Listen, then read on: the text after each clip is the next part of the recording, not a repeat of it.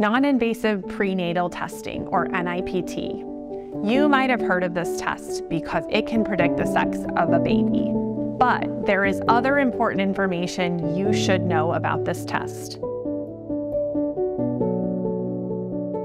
In this episode, I will review what this test typically screens for, when in pregnancy this test can be performed, and what types of results you can expect. Along with your healthcare provider, this video can help you decide if non-invasive prenatal testing is right for you. For those of you who are new here, I am Kendra, a board-certified genetic counselor who specializes in prenatal care. I produce informational videos about prenatal genetic testing and how to navigate unexpected news in pregnancy. If you do not want to miss a video, please press subscribe right now. So what is NIPT? NIPT testing is a genetic blood test offered during a pregnancy. This test goes by many different names, including NIPT, or non-invasive prenatal testing, cell-free fetal DNA screening, or cfDNA screening. Common brand names of this test include Maternity 21, Panorama, or Prequel, among others. What does NIPT test for? NIPT is a screening test that screens a pregnancy for specific chromosome conditions.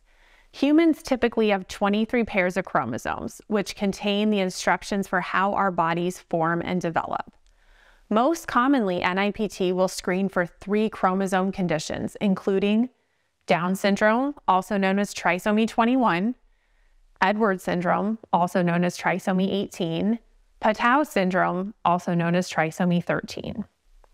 This test can also screen for missing or extra sex chromosomes. This is called sex chromosome aneuploidy. Sex chromosomes are the X and Y chromosomes. As you may know, females typically have 2 X chromosomes and males have 1 X and 1 Y chromosome. NIPT may also include screening for other, but not all, chromosome conditions. Check with your healthcare provider about which conditions they recommend or offer screening for with NIPT. Ask to meet with a genetic counselor if you have questions about NIPT that cannot be answered by your provider. You can find a genetic counselor near you in the United States or in Canada at the following website. Let's talk about who is offered NIPT. The American College of Obstetricians and Gynecologists recommend that all pregnant people are offered this test, regardless of their age, their race or ethnic background, or their family history. You might be thinking, I don't need this test because there's no one in my family or in my partner's family with a chromosome condition. Or I have other children who are unaffected. It's important to understand that most chromosome conditions happen by chance and do not run in a family. This means that your family history does not necessarily lower the chance for your pregnancy to be affected by a chromosome condition. Stay tuned for a future episode about what your family history can and cannot tell you. Let's talk about when is NIPT performed in pregnancy.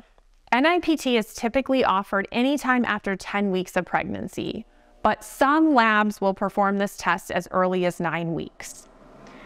How does this test work? From the time a pregnancy is conceived, you may have heard of an organ called the placenta. The placenta begins to develop along with the baby. The placenta is an essential organ that provides oxygen and nutrients that are very critical to a baby's development. The placenta actually releases cells into a pregnant person's blood. NIPT testing examines specific chromosomes that are in those placental cells in a pregnant person's blood. The placenta and the baby are often, but not always, genetically identical since they are made from the same egg and sperm. How long does it take to get NIPT results? Usually results come back within 1 to 2 weeks. Let's talk about what type of results you can receive with NIPT testing. There are 3 common types of results, including a screen negative or low risk result, a screen positive or increased risk result, or a no result, also known as a non-reportable result, which occurs in about 1 to 5% of all patients who undergo this test. How accurate is NIPT testing? NIPT is a screening test, which means that the results are not 100% accurate. Again, I'm going to repeat that. The test results are not 100% accurate. False positive and false negative results can occur. Just to be clear, a false positive result means that the test indicates the baby might be affected when the baby is actually unaffected. A false negative result means the test indicates that the baby is not affected, but the baby is actually affected. NIPT can detect the majority of pregnancies affected with the 3 conditions that we discussed. In particular, this test detects 99% of pregnancies affected with Down syndrome, 98% of pregnancies affected with trisomy 18, 99% of pregnancies affected with trisomy 13, and over 90% of pregnancies affected with a sex chromosome aneuploidy, which is a missing or extra X or Y chromosome. This test is 98 to 99% accurate in predicting the sex of a fetus. If you receive an abnormal or positive result, that does not mean the chance for your pregnancy to be affected is 90 to 99%. The chance for your pregnancy to be affected actually depends on many different factors, which may include if there's any abnormal ultrasound findings that have been seen, what a person's age is, among other factors. What does a positive NIPT result mean? A positive NIPT screening result means that there is an increased chance for your pregnancy to be affected, but this is never 100%. No decision should be made about a pregnancy based on a positive NIPT result. Additional information should be gathered through further testing and/or prenatal ultrasounds.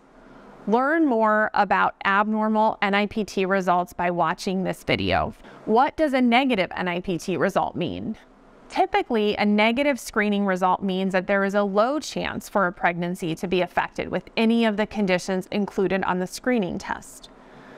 A negative result does not eliminate the chance for the pregnancy to be affected, and it doesn't eliminate the chance for the pregnancy to be affected with all genetic conditions or chromosome disorders.